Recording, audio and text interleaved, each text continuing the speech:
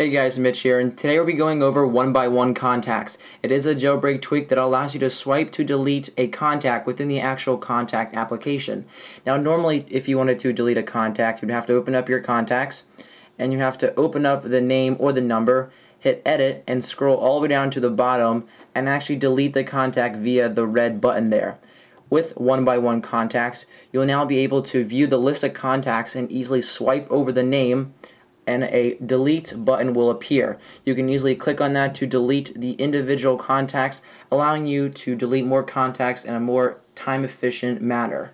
You can pick this tweak up in Cydia via the Big Boss repo, and it is a free Cydia tweak, and this allows you to delete your contact quickly and easily in a single swipe of your finger right within the contacts list.